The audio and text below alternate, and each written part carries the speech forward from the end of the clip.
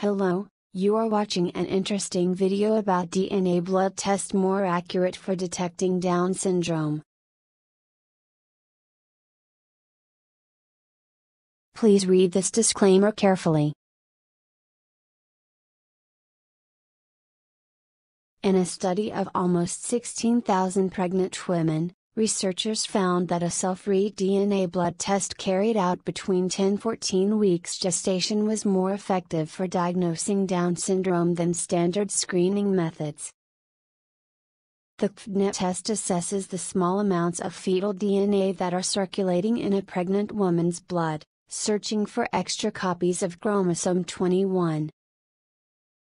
The study, led by Dr. Mary Norton, Professor of Clinical Obstetrics and Gynecology at the University of California, San Francisco, UCSF, also revealed the blood test was more effective for diagnosing two rarer chromosomal abnormalities, Edwards syndrome and Patau syndrome, than conventional techniques. The team publishes its findings in the New England Journal of Medicine. Down syndrome is the most common genetic condition in the U.S., affecting around 1 in every 700 babies born. It occurs when a partial or full additional copy of chromosome 21 is made during embryonic development. The extra chromosome is then replicated in cells throughout the body, causing the characteristics associated with the condition. These include developmental abnormalities, flattened facial features, reduced muscle tone, upward slanting eyes and small hands and feet. All pregnant women, regardless of their age, are offered screening and diagnostic tests for Down syndrome. These include the first trimester combined test, which involves measuring the levels of proteins and hormones in a pregnant woman's blood that are linked to chromosomal abnormalities. It also involves a knuckle translucency screening test, an ultrasound that measures the amount of fluid accumulating in the baby's neck tissue. Increased fluid buildup may indicate abnormalities. A clinician uses the blood test and ultrasound results, as well as the mother's age, to estimate their risk of having a baby with Down syndrome. The cell-free fetal DNA, CFDNA, test is normally recommended for pregnant women who are at high risk of having a baby with Down syndrome.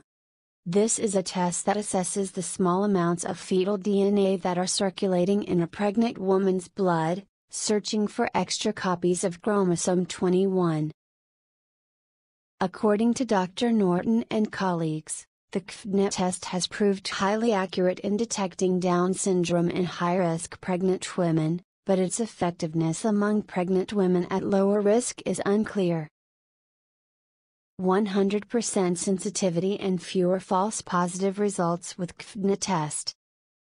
For their study, the team enrolled 18,955 pregnant women of an average age of 30 from 35 medical centers over 6 countries. The researchers note that around 24% of the women were over 35, an age associated with higher risk for Down syndrome, while the remaining 76% were at lower risk. Fast facts about Down syndrome. The number of babies born with Down syndrome in the U.S. increased by 30% between 1979 and 2003. The older a woman is when she becomes pregnant, the higher her risk of having a baby with Down syndrome. The medical costs of privately insured children aged 0-4 years with Down syndrome is estimated to be around 12 times higher than those of children of the same age without the condition. Learn more about Down syndrome. Between 10 and 14 weeks gestation, the women received both the first trimester combined test and the CFDNA test. The team was able to collect the test results and monitor the pregnancy outcomes of 15,841 of the women enrolled. Among these women, 38 cases of Down syndrome were identified, and they found that the CFDNA test correctly identified all 38, boasting a sensitivity rate of 100%. The first trimester combined test, however, only correctly identified 30 out of 38 cases. The researchers also found that the CFDNA test yielded significantly fewer false positive results, 9 compared with 854 with the first trimester combined test. In addition, the team found the CFDNA test was more accurate than the standard test for identifying Edwards syndrome, trisomy 18, and Patau syndrome, trisomy 13. The CFDNA test identified 9 out of 10 cases of Edwards syndrome and yielded 1 false positive result, while 8 cases were identified with standard screening and 49 false positives. While the CFDNA test identified both cases of Patau syndrome and led to 1 false positive, standard screening identified 1 case and led to 28 false positives. CFDNA testing should be approached with caution. The researchers say use of the CFDNA test among lower-risk women would lead to fewer false positive results than standard screening, and, as a result, may lead to fewer invasive tests and related miscarriages. They point out, however, that pregnant women and healthcare providers should be aware of the potential downfalls with CFDNA testing. They note that standard screening methods capture a much broader range of abnormalities. For example, 488 women enrolled to the study were excluded because their circulating fetal DNA was immeasurable or their results could not be interpreted. However, 2.7% of these women's fetuses had chromosomal defects that would not have been identified through the CFDNA test. The detection rates of CFDNA testing would have been lower if these women were included in the results, note the researchers. Dr. Norden adds, providers need to be attuned to patients' preferences and counsel them about the differences in prenatal screening and diagnostic testing options.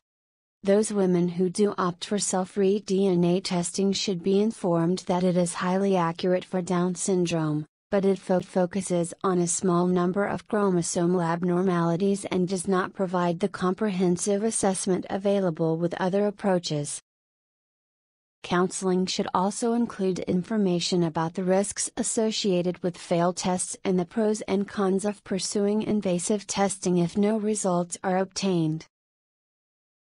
The team concludes that further studies are warranted to assess the cost-utility of CFDNA testing among pregnant women at lower risk of Down syndrome. In October 2014, a spotlight feature from We investigated whether expectant mothers receive adequate information on Down syndrome. Notes and references.